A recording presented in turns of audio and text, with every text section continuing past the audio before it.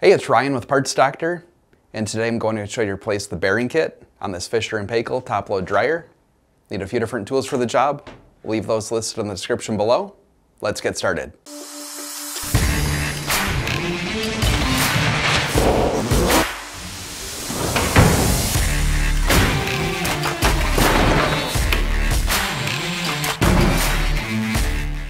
When the bearing fails, the dryer can make a squeaking or squealing noise while the dryer is running. For this repair, unplug or disconnect power to the dryer. Additionally, you'll be working around sharp metal edges, so proceed with caution. The first thing that we'll do is we'll open up the lid of the dryer and we'll lift it straight up to remove it, and we'll set it aside. With the lid removed, we'll now remove the two screw covers and the two screws. Ours is missing the screw cover on the other side.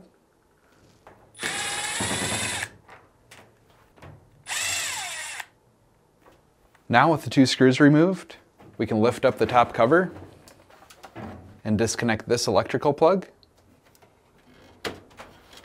and remove the wire from the retainer.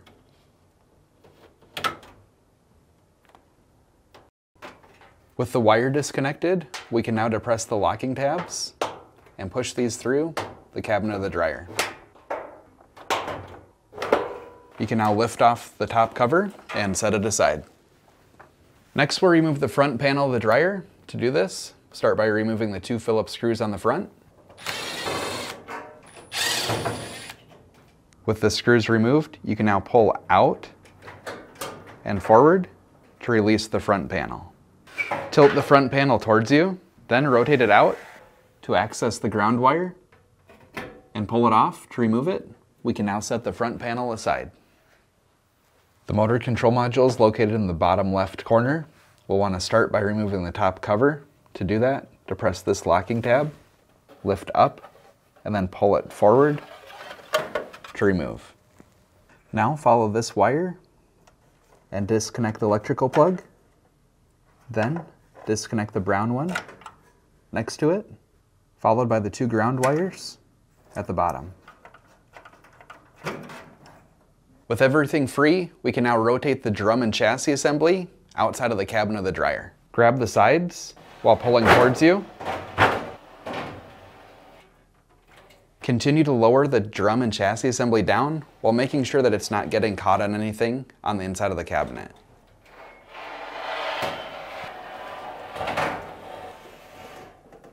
With the drum and chassis assembly now sitting on the floor, we'll now need to lift up on it and pull it out of the cabinet.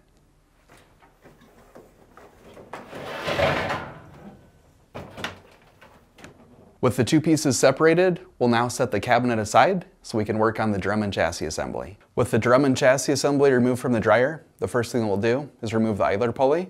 To remove the idler pulley, insert a flat blade screwdriver into this slot. We need to remove some of the tension off of it so we can lift it up.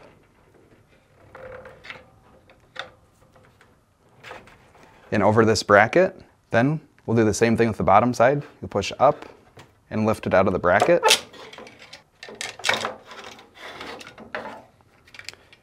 And remove the idler pulley from the dryer. With the idler pulley removed, we now need to set the drum and chassis assembly on its side. The side with the belt will need to face up. This end will need to face down.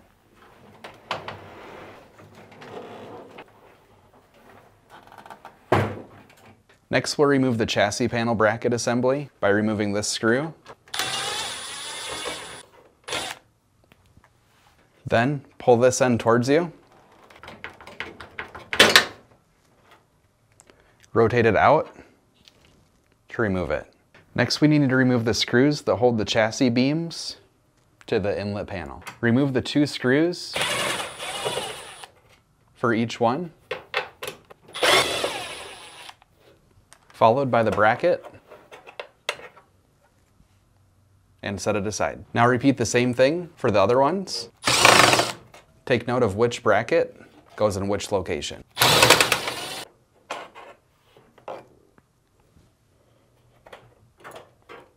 This one here has a bracket on the front and the back side.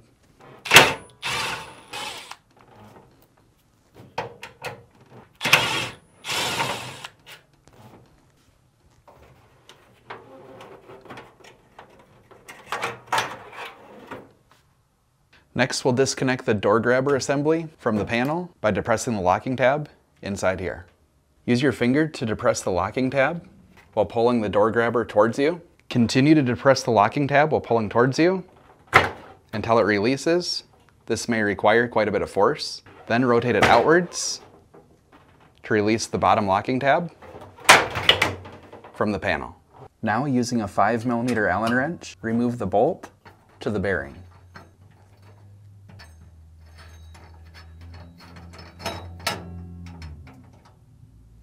With the bearing bolt removed, we can now remove the inlet panel assembly by carefully lifting up and off to remove it. Next, remove the 5 screws securing the bearing retainer. Ours is missing one of the screws.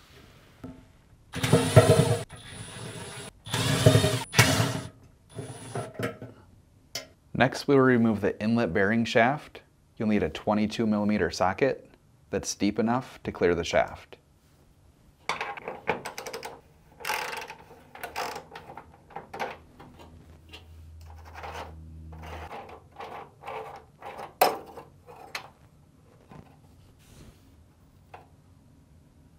Here's the new bearing next to the old bearing. If you look at the new bearing, you can see the bushing in the middle has a lot more material on it compared to the original. The original one's worn out. If you have a bad bearing and you need to purchase a new one, you can check out our website, partsdoctor.com.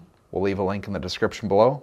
You want to make sure that you're searching with the model number from the tag on your dryer to make sure you get the correct part. The new bearing comes as a kit and it includes all of these pieces. Before installing the new bearing, we'll first quick clean this up with a vacuum.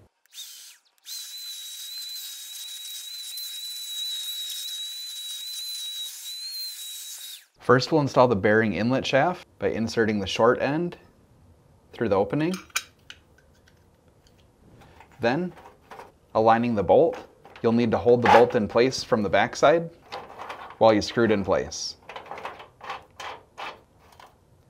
Once it's hand tight, we'll then torque it in place. Using a torque wrench, torque this to 20 Newton meters or 15 foot-pounds.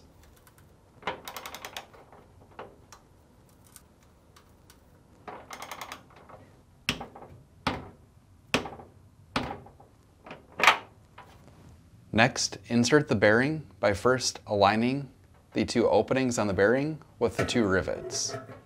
Then, install the 5 Phillips screws. Be careful not to over-tighten and strip out the screw holes.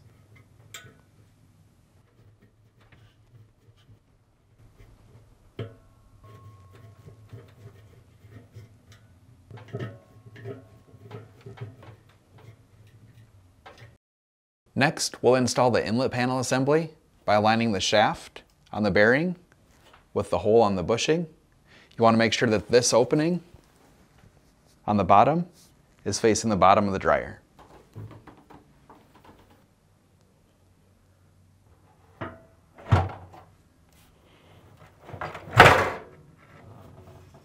Now, insert the bottom tab on the door grabber and slide it in place.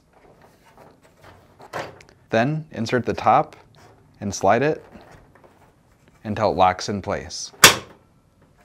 Next, reinstall the 3 mounting brackets and the screws.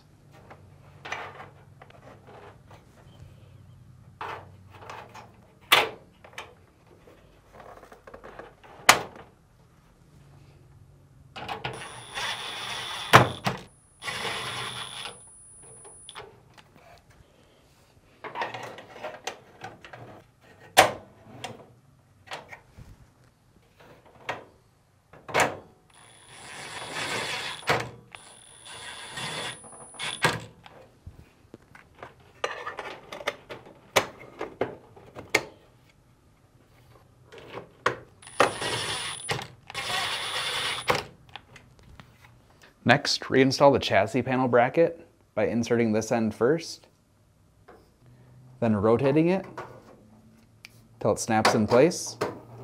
Then reinstall the screw on the end. Now take the cover and insert the screw. Then take your washer and set it on top. Take this and start by screwing it by hand.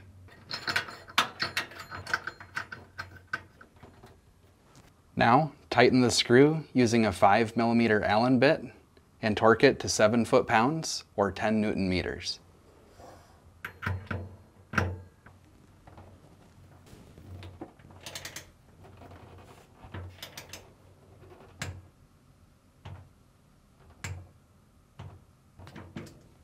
Before installing the idler pulleys, first make sure your belt is aligned on the drum and on the shaft on the motor. What we'll be doing is aligning this notch on the bracket on both sides. Make sure that the spring and the pin are aligned and slightly compress it.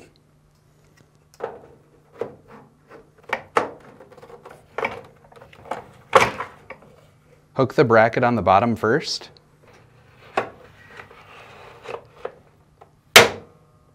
With the bottom of the bracket locked in place, we can now push the top while compressing the spring until it locks back in place.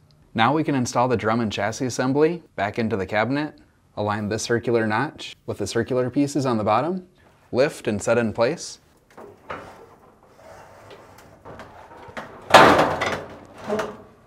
Then lift up and rotate back in place. Next, reconnect the 2 electrical plugs, followed by the 2 ground wires, followed by the cover.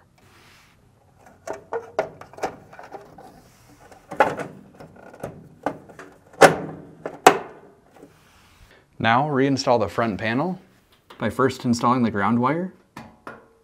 Align these 2 notches with the 2 notches here.